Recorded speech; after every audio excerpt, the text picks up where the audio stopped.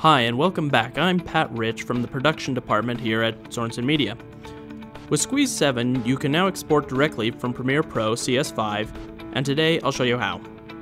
Exporting directly from Premiere Pro cuts out the time-consuming step of exporting a video just to encode it again for delivery. Direct export also increases the quality of the video since you aren't encoding the same file twice.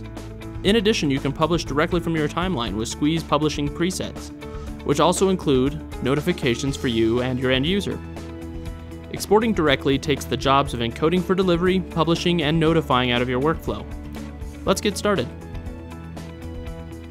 Here in Premiere Pro CS5, I have my project file open and ready for export. To export it, go to File, Export Media, or press Command-M on a Mac or Control-M on a PC. This brings up the Export Settings dialog window. The trouble is that I know that I'll be compressing this video immediately after into WebM and pushing it to my Sorenson 360 account for distribution. So instead of compressing it twice, I would rather do it directly. With Squeeze 7, you can. If I go here to Format and choose Squeeze WebM, then I can choose a preset that does just that. I can also choose from any of the other presets I have in Squeeze. Squeeze has many presets for virtually any workflow, and if you can't find what you're looking for, you can always download one from the preset exchange. I can also customize my preset with filters, publishing destinations, and notifications.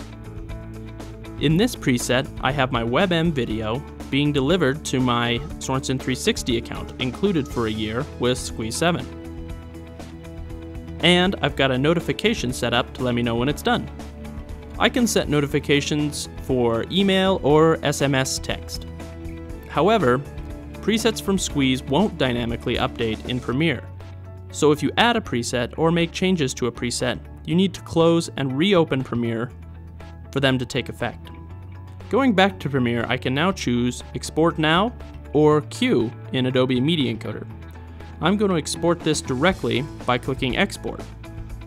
Now I could also queue multiple project files in Adobe Media Encoder and still have them encode with Squeeze. Skipping ahead a bit, I can see that I've received my email notification with a link.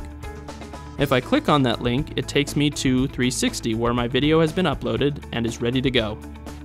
So you can save time, increase your final output quality, and publish directly to your destinations, all without leaving Premiere Pro CS5 with Sorenson Squeeze 7.